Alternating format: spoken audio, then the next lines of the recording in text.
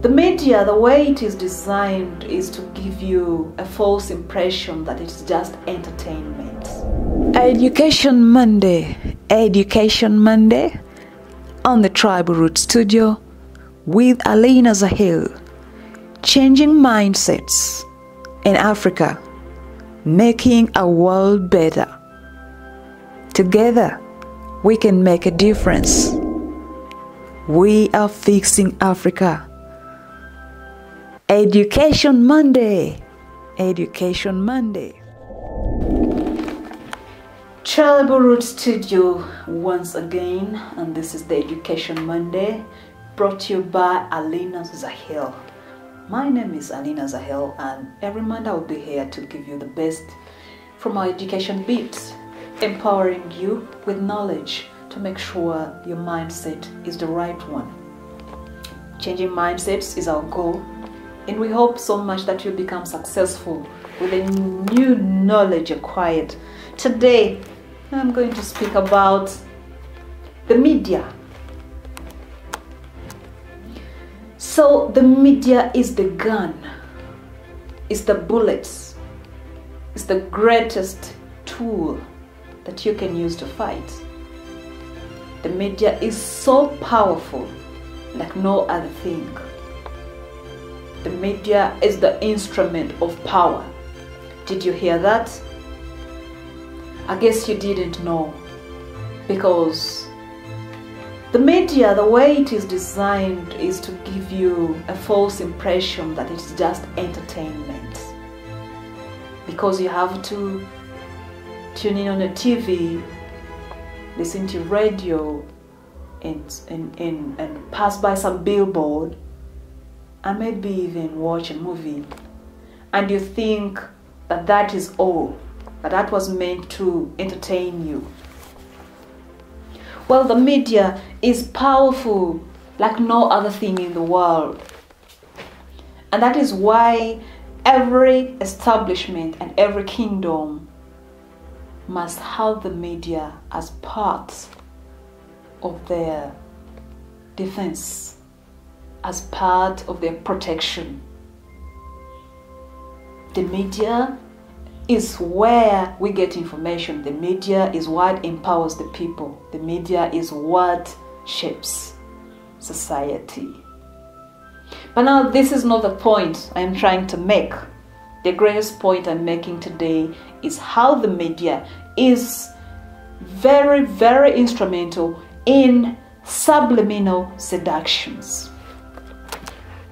Subliminal seductions are those messages that come to you and unconsciously you soak them in, and they become a part of your subconscious, that ultimately you will start acting and living like what the intention for those messages was.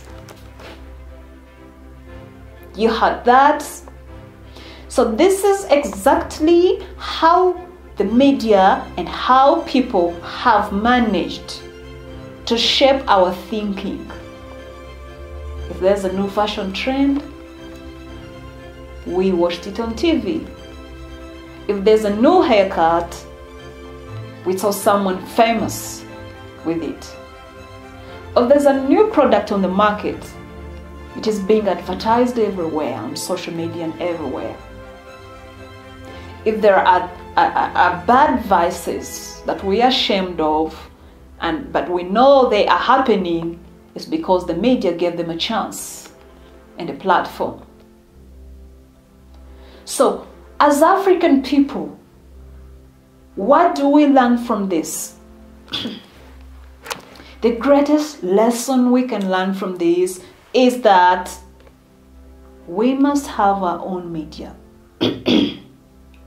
For us to count as people who understand, for us to count as people who are ready to win, we must have our own media.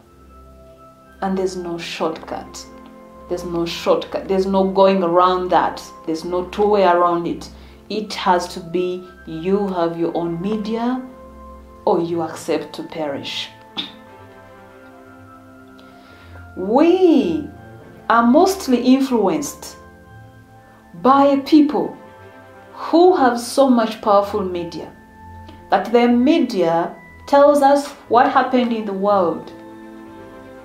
That is why we have stories in our books. We have been told in school that we have this explorer who came to Uganda and discovered the Rwenzori mountain, and his name is this.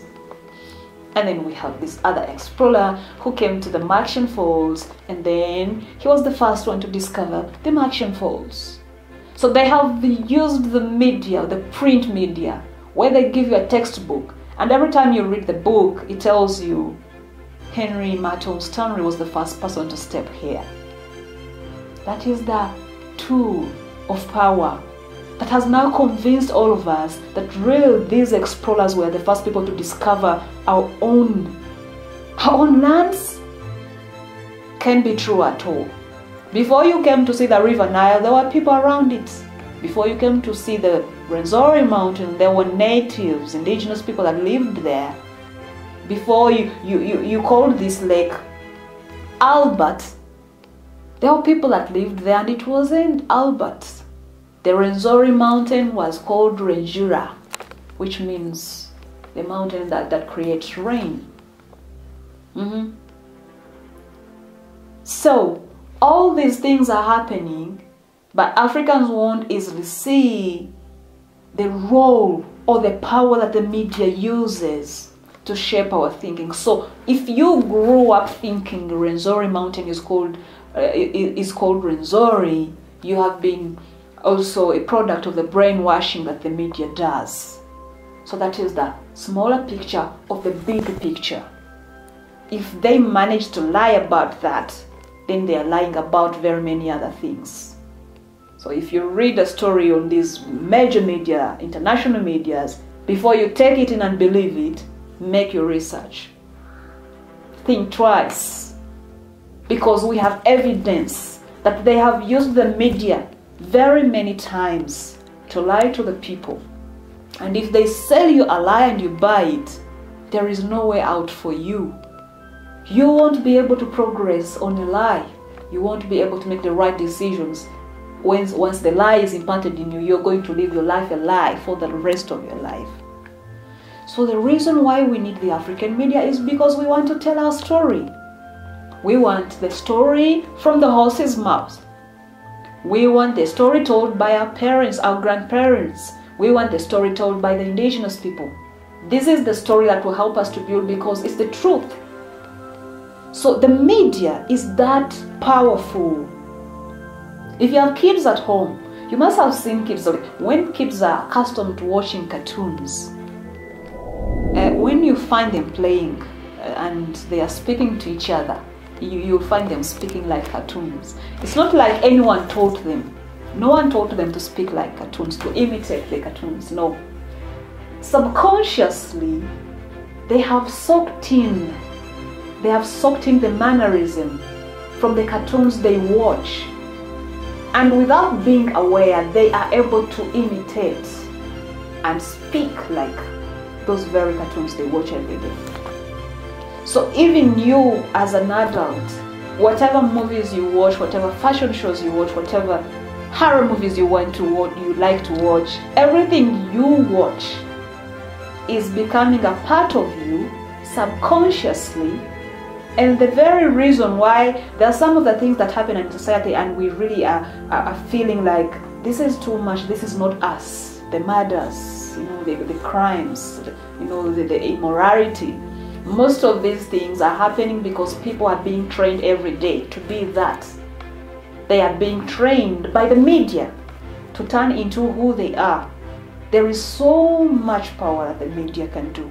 So much power. From the Tribal Root Studio, because we are bringing you the Changing Mindsets program on the Education Monday, every Monday, to change your mindset, we would like to encourage you to support the African-centered media.